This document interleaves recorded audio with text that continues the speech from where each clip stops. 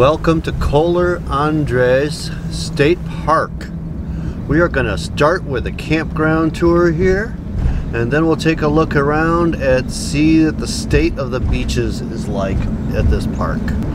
There is a fairly long drive in to get to the campgrounds. On my left here is a group campground. Apparently doesn't have a whole lot of parking.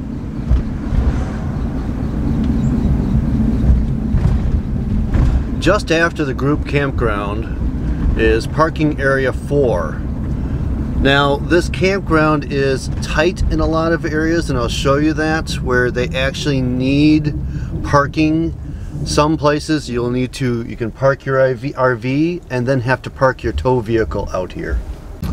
They do have a camp post here. Ice is available, as well as firewood.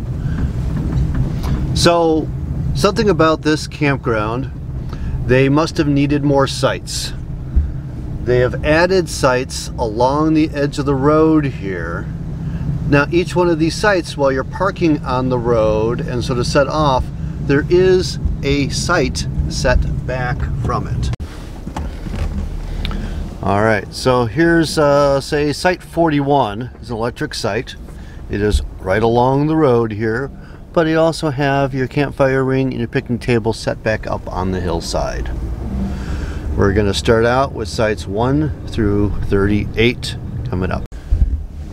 Okay, pulling into sites 1 through 38, and there's also an indoor shelter here.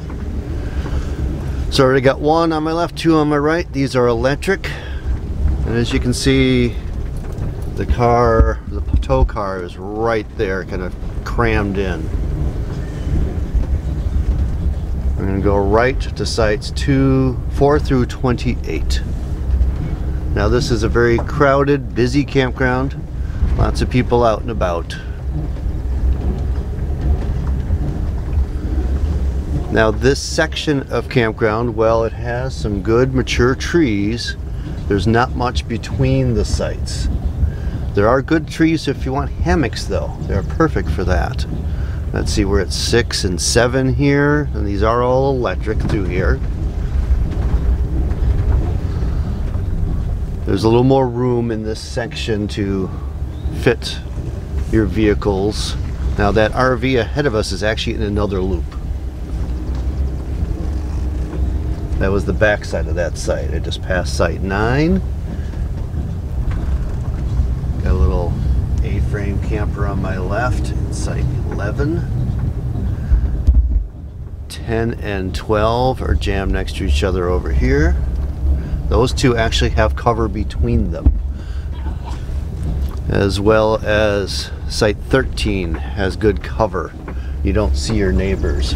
All the ones on the inner circle, you can see your neighbors. I have the group shelter, actually no, this is a laundry facility. We have a laundry facility, and there is a showers on my left. Alright, let's see what section we're wandering into now.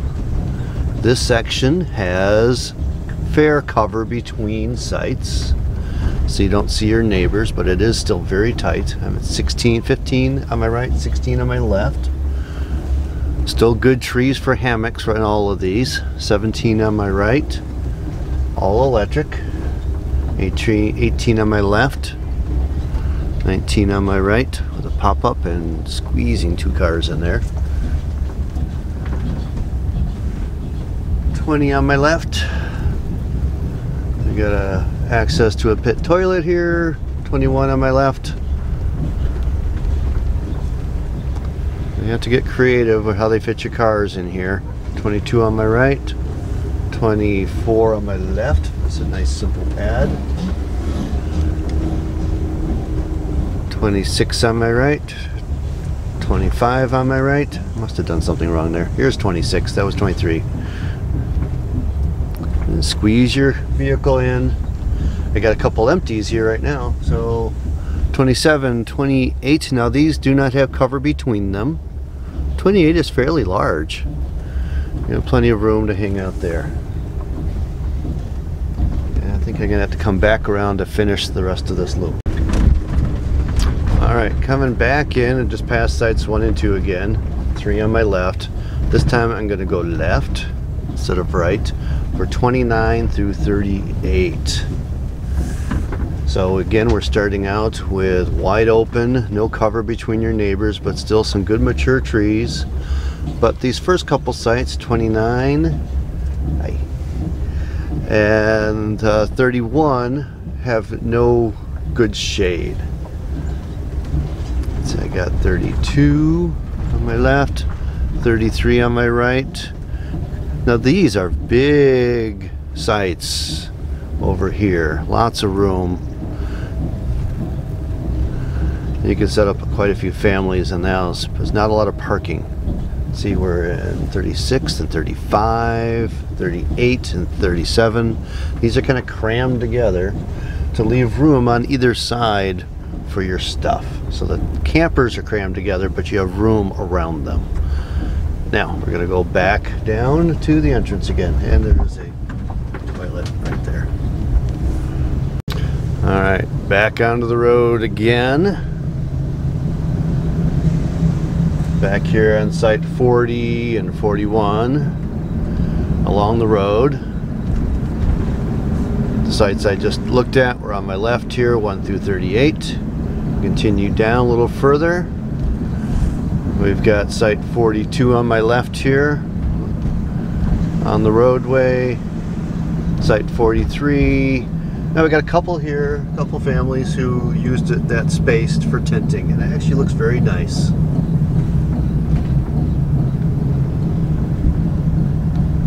Site 45 there. And these are electric. 46 is empty. 47. Now we're in 201. Big jump. 202. Now there is an additional parking lot here. Also for trailhead on the marsh. On the left is another site. We got a site just tucked on the end over here along the marsh trail. Now we're going to go into the south campground, sites 49 through 105 first.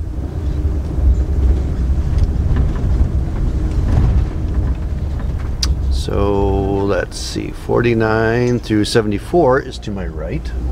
This is going to take a couple attempts, I think. I got site 50 and 49 right away. They're here. We are along the edge of the marsh. We got another camp host here. Okay.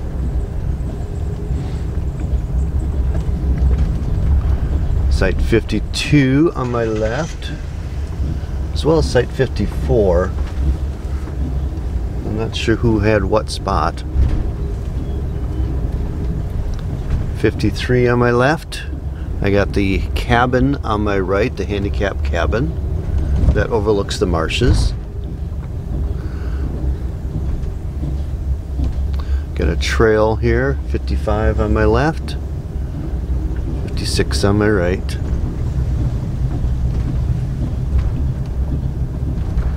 '57 on my left. We're starting to get some cover between sites here.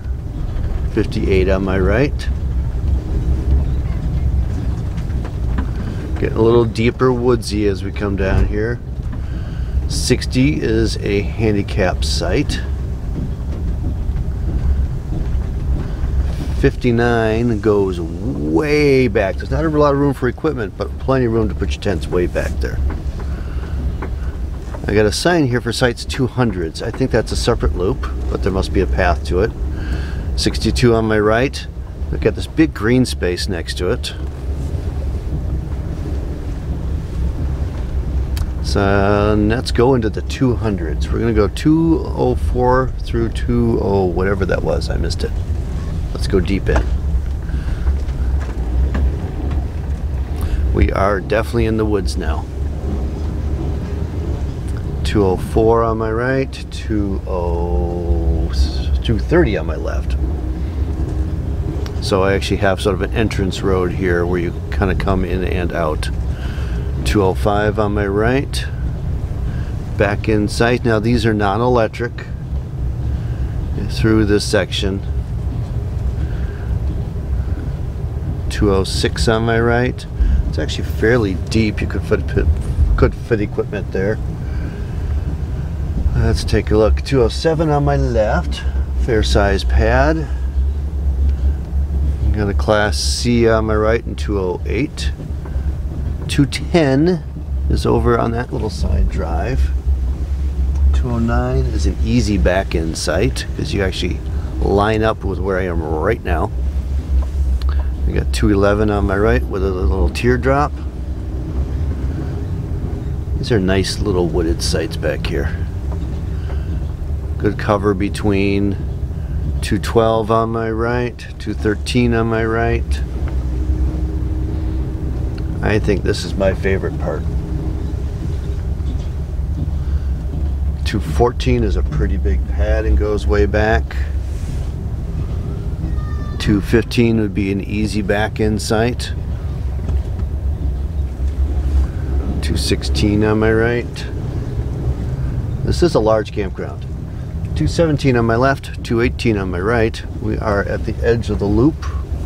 219 on my right. 220 on my right. 221 on my right.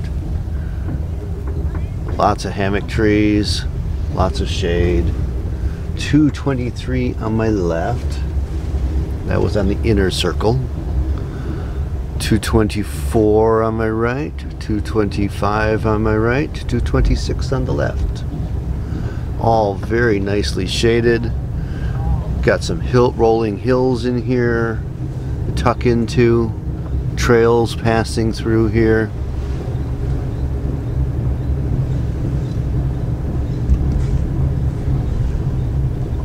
227 on my left has a big cabin tent in that one.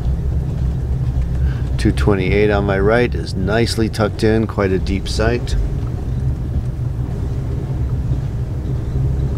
Again, no electric in this stretch.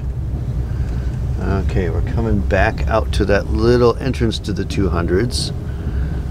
A little overflow parking on my right. 229 on my right with a pop-up, seems about right. Enough room for that in this car. Got a teardrop and 2 cars on my right in 230. Alright, coming back out to the other loop. That was the 200s. Now we're back out to 63 straight ahead. I've got a site here where you park on the road and camp up the hill. That's 64. And maybe you can see in the dark now. 66 and 65 on my left. Sorry if the other stuff was too dark. 67 goes way down in. The pad only goes halfway, and it's not quite level. I wouldn't be able to sleep on that pad. 68 on my right. Very wooded. 69 on my left. The picnic table's on the parking pad. I can see here I got a tiny pop-up and the vehicle barely fits in 70. That's why they have the overflow parking sometimes. 71 is deeper. 72 on my left, didn't have a lot of room. 74 goes forever. I have no idea where that one takes off to. That's huge. 73 on my left, not too big. I got 78 on my right. Again, goes way back. 77 on my left. 79 straight ahead, which is just kind of in the open there. We have lost our cover between in these sites. 80, you have, they're using this parking pad, and then put your tents. Plenty of room for your tents. There's no question. There's plenty of room to spread out. 82 on my left, 81 on my right in the woods. So on the right is a little more wooded. Oh, now we're in a whole wooded section. 83 and 84. And some of these you almost can't see your tent from your car. Like down there. There's a site down there, but you park up here in 85. There's a teepee up on the hill on my right. I think you can actually rent the teepee.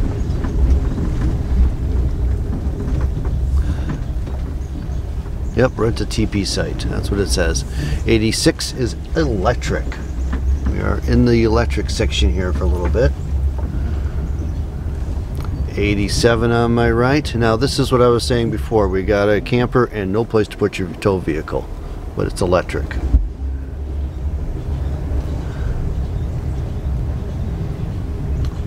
Let's see, that's entrance. I can't tell what number that one is because I got too much signage on it. 103, 104 on my left is in pine plantation area. Easy to put your hammocks into that. And we are coming back out. This is 105 to the entrance road. I'm going to go back and fill in the gaps. Okay, going back in to this back loop. We've already done the 200s. And we did some of this other part of 49 through 105. There are a lot of sites hiding back here. I don't know if I'm going to find my way to all of them. I'll get to as many as I can figure it out without doing too many loops. Okay, it looks like we're going to try 75 through 88 straight ahead. 75 on my left. Lots of room there. Oof. 76 on my left. These are great tent sites. These are non-electric. I think I was already on that trail, but I'm not sure. Okay, 78 on my right. 77 on my left. Yeah, I think I did this trail. I'm gonna try this one last time. So I have learned something now. When you take that path around to the right, which takes you to 204 to 230 and 49 through 74, it also basically in the end of the loop ends with the 75 through 88. 75 is straight to my right. The rest of it is on the loop, end of the other loop. That's just the quick way to get to 75 through 88. Now we're going to look at 89 through 105. These are the ones that are closer to the road. They have good mature trees, good places for hammocks and things, but not a lot of cover between them. Alright, these people seem to come here regularly. They all have their signage. I got the young families learning to ride their bikes on the big downhill here. 91 on my right. 92 on my left. Now it's that 92 is electric. 93 is on the right. 94 is electric on my left. Yeah, we're in electric now. 95. So these are good places for these RVs to just come in. They're not very deep. There's not really room for a trailer and a tow vehicle. So 96 on my left, 97. We are in pine plantation world now. 98, 99. So you can see through, but you got good cover from above and nice pine forest to stand on. And that 100 on my right, 102 kind of tucked over on my right somehow. And that is the end of the loop. Well, that was a lot of sites in a short time. This campground has a lot of sites. Now, apparently, straight ahead here, there must be some berry picking because they're out there collecting berries along the edge of the marsh here. Let's go see what else is out in this park. And once again, these side sites like 40 here, don't be discouraged by those because they're along the road. They're actually some nice little sites for tents as well. Now just past the campground and just over the hill, you are already at Lake Michigan. So I'm going to go explore the shoreline here. So if you found this video useful and my campground tour useful, give it a thumbs up. If you have any comments, any memories from here, please leave a comment down below.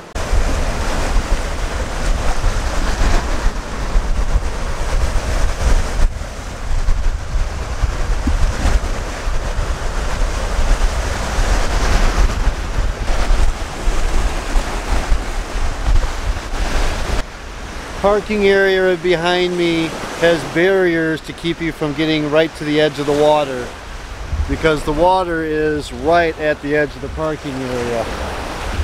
There is still a little beach here to stroll along. Not a lot, but there's still something here, and it's worth checking out.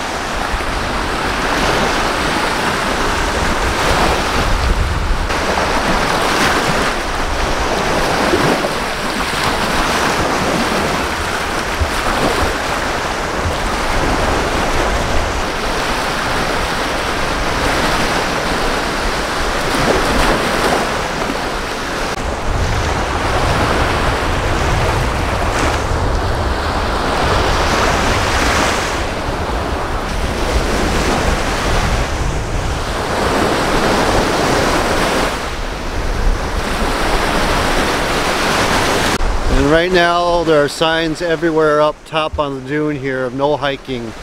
They don't want anything at this point disturbing these dunes. Anything they can do to keep that vegetation there to try to hold this shoreline. There's not much beach left along the Wisconsin side of Lake Michigan.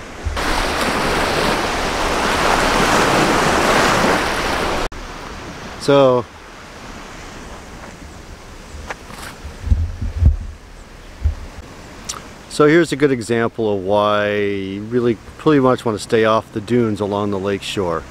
Got a little trail coming down here where people have obviously been, but you can see how much of that sand doesn't stay.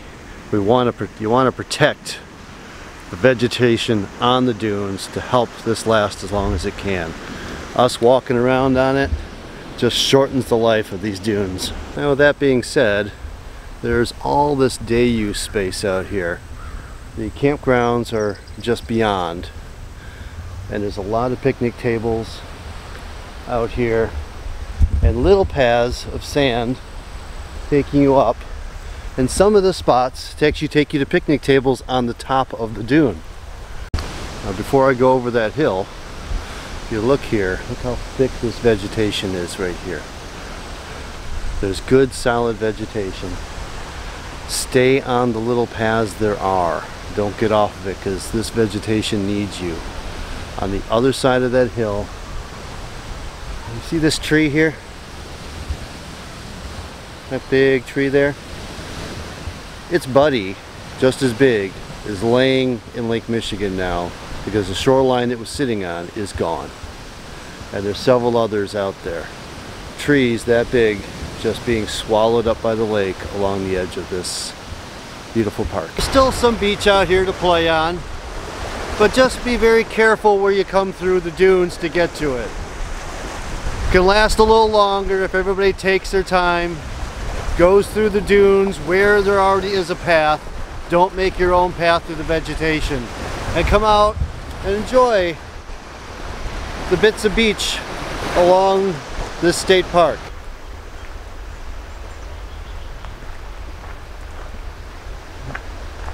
From the campgrounds and from the south end of the parking area along the water, there's a nature trail that loops around. It's about a mile loop, and it does go through the campground, so you can go from the campground right out into this trail, and it does have a few little cuts out to the water.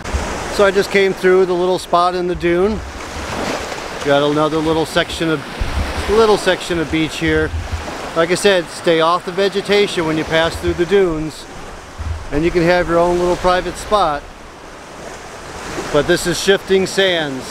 I got trees down here, and there's some fresh trees down over there too.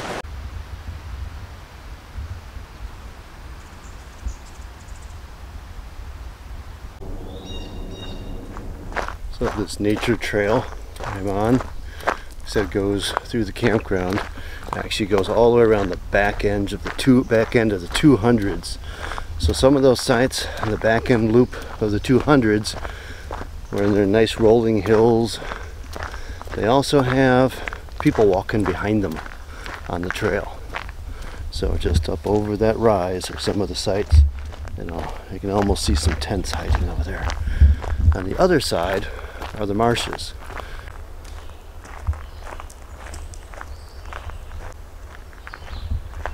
This nature trail has got a great collection of these signs to help you identify different trees. Each tree has this little tag on it, so you know that is the one it is talking about.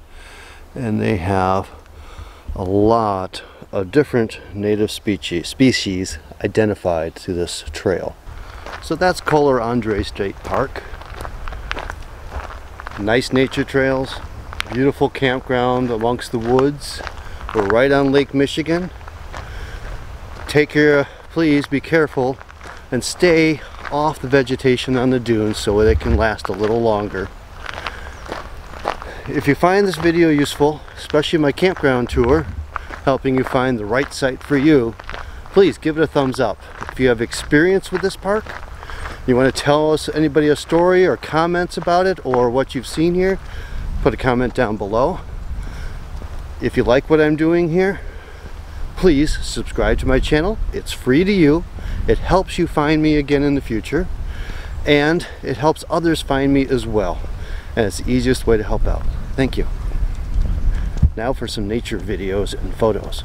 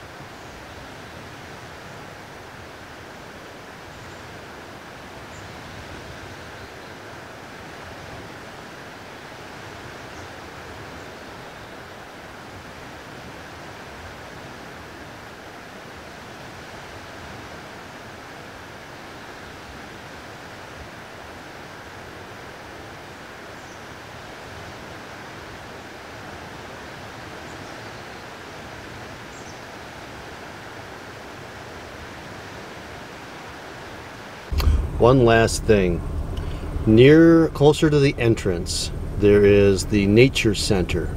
If you head out towards that parking lot 3, there are trails that go along the dunes. These trails are on boardwalks, so you can explore, and there's also a trail that goes past the nature center down to the water. Great beach access there. Enjoy.